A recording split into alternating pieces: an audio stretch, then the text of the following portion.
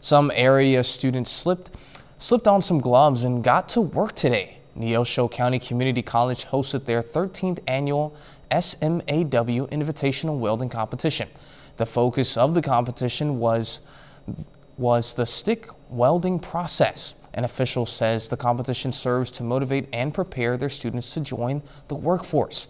Some students have been doing this from a young age. My dad, he's always been with me for it and helped me weld, and just the interest has always been there, and I've always wanted to weld, so been welding since pretty young. The competition was for high school and college students.